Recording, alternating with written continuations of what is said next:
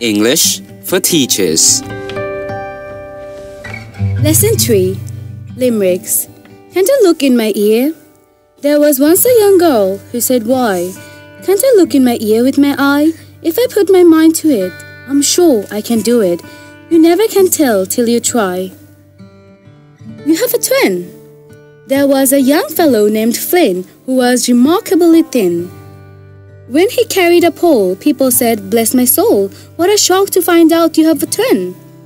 Tickle a bull in the rear.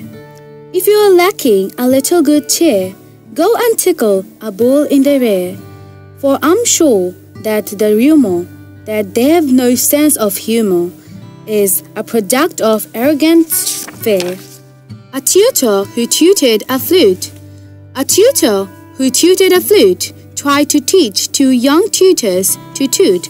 Said the two to the tutor, "Is it harder to toot or to tutor two tutors to toot?" There was an old man with a beard who said, "It is just as I feared.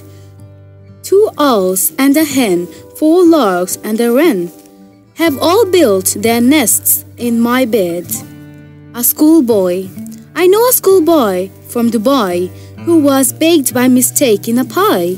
To his mother's disgust, he emerged through the crust and exclaimed, "What a good boy am I!" A man from Peru. There once was a man from Peru who dreamt that he shallowed his shoe. He woke up in fright in the mid of the night to learn that his dream had come true. An elderly man called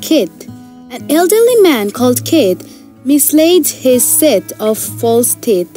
They'd been laid on a chair, he'd forgot they were there, sat down and was bitten beneath.